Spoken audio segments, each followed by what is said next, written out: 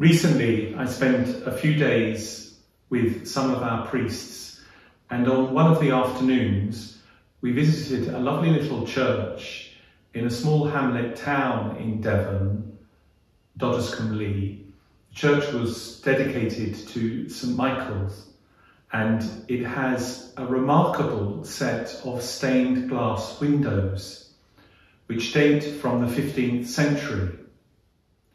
One of the most impressive is a window which depicts Christ in all his glory, sitting on his throne in heaven, with images of the 7 sacraments around him.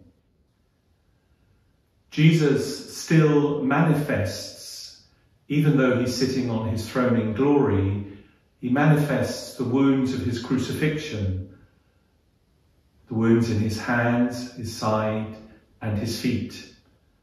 And from these, bloodlines flow to each of the images depicting one of the sacraments. From the nailed wound of Christ's hand in glory flows the bloodline leading to the Eucharist. It's a powerful image, this stained glass window, especially when one thinks that it dates from around 1450 and has survived the excesses of the Reformation destruction of such images. We are all learning to live with the ravages of this deadly virus. Thankfully, now we can celebrate Mass and the sacraments in our churches.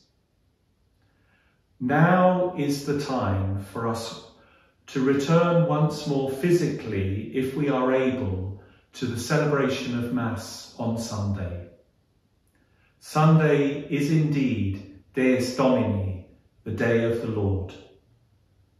When we come to Mass on Sunday, we experience that lifeblood which the Lord wants to give us from his glorified wounds.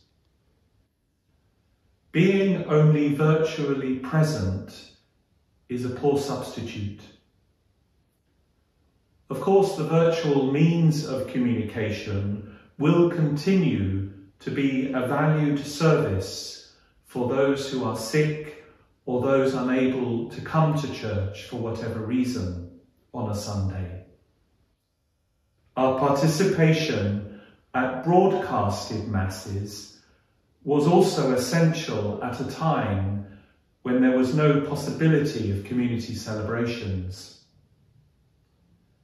Yet no broadcast is comparable to personal participation, and it cannot replace it.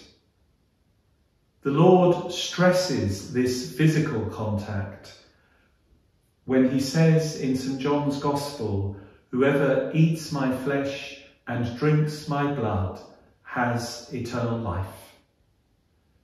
This physical contact which we have with the Lord at Mass is vital, indispensable, irreplaceable for us as Catholics. For this reason, the Bishops' Conference are offering a series of podcasts in these days which invite us to reflect carefully on our own situation. Let us look sensitively at what is possible for us in the circumstances of our lives.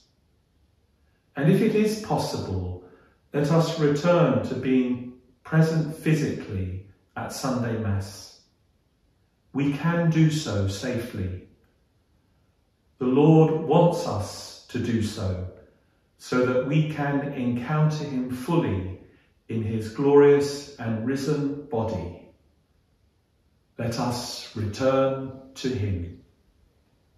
God bless you.